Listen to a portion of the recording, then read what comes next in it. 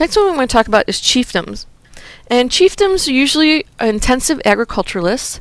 It's a political grouping of permanently allied tribes and villages under one leader. It's transitional between tribes and states. We have never documented a group going from tribe right to state. They always pass through this chiefdom model, unless, of course, they've been forced to adopt the state model through the process of colonization. These are large populations. We usually have one place that is the centralized power base. They're socially complex societies, so all members of a chiefdom are believed to have descended from a group of common ancestors. Status is based on seniority of descent. So the closer to the founding ancestors, the greater social prestige. They have ascribed status, so they are born into it, but they are expected to have the skills to run the office. Chiefs usually have more wealth than anyone else, but they do regulate production and redistribution. So they might keep more for themselves, but they do make sure that other people get the resources they need also. Chiefs collect tribute, and normally the goods are redistributed in the forms of a feast. The chief is responsible for solving internal conflict. He's also responsible to plan and lead wars. If a chief dies in office, it's got to be filled. So the office itself exists independently of the individual who holds it, kind of like the President of the United States. That office exists independently of the person that holds it. So if a president dies, the office doesn't go away. Some examples are the Ashanti of West Africa, the Edo of Nigeria, the Iroquois of the U.S., and pre-contact Polynesians. That brings us up to state-level societies. Again, intensive agriculturalists. We have a very centralized political unit. It encompasses many communities, and the state possesses coercive power. So the people here have the power to force people to do what they want them to do. States first emerged around 6000 BP or before present in Mesopotamia.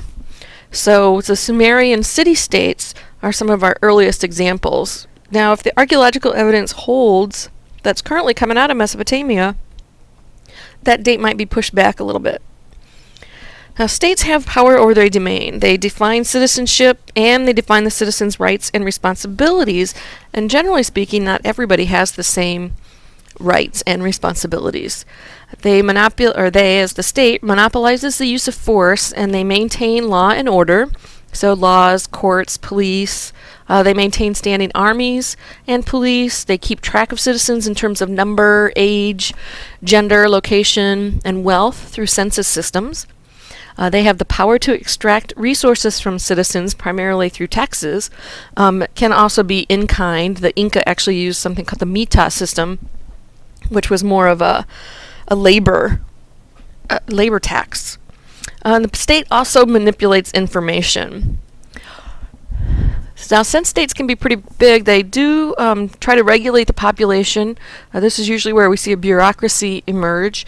They have administrative divisions, So this might be, like we have United States as a nation, but then we have the states, then we have counties, and then we have city kinds of administrative divisions, even down to townships.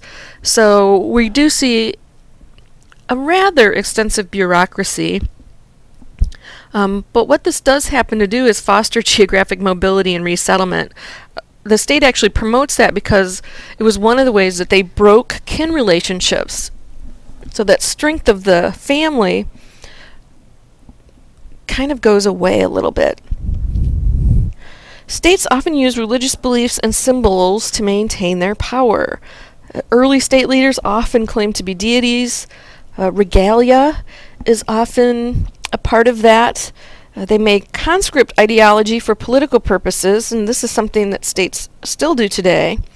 The ancient Maya are a good example of this. Their rulers claimed to be deities. They were the only conduit to the gods. They often dressed quite elaborately. They used their ideology to maintain their position. So many of the Mayan buildings we see what's called the triadic pyramid complex, where you have 3 pyramids sitting on top of a big temple platform or pyramidal base, and two small pyramids face one another, and those represent the hero twins in Mayan cosmology, mythology. Then there's a bigger pyramid that faces the big square where the people would have been gathered, and that was the ruler's pyramid. So he's setting himself smack down in the middle of this mythology that's basically how the Maya came to be. One way to try to get people to follow them, because people had to convince others to follow them. Most states are hierarchical and patriarchal. So that means there's going to be social ranking, social status, and generally speaking, descent is reckoned through the father's line. There are no states that are female-dominated. We have had some female leaders like Indira Gandhi, Golda Meir, Margaret Thatcher, and Benazir Bhutto, but still no state that's been female-dominated. Again, this is really, really short introduction to political organization. If you want to learn more about states, then definitely take one of the political science classes on campus. But it's okay to move on to the next lecture.